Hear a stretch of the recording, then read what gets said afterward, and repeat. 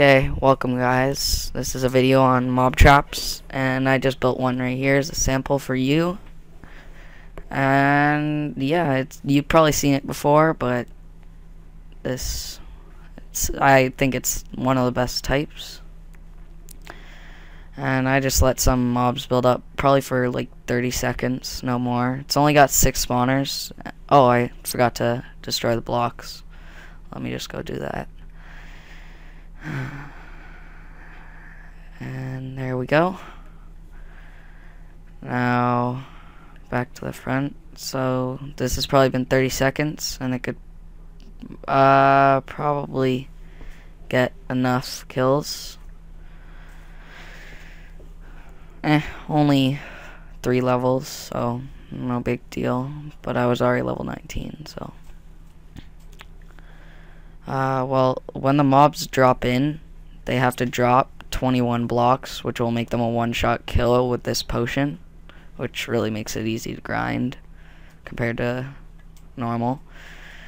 And inside here, I'll show you how you build it. Well, you need the spawners in the middle with the water along the back wall to which way you want it to push.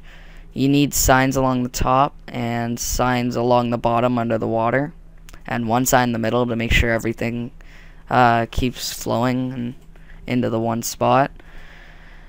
Then you need to make a water elevator with water and signs.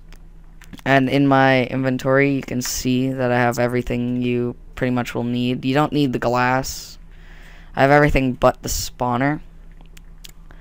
And you just need 1 block of water up at the top to push them in, which you can see now.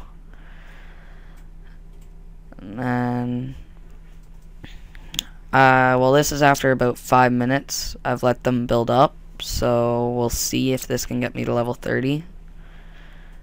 And here we go.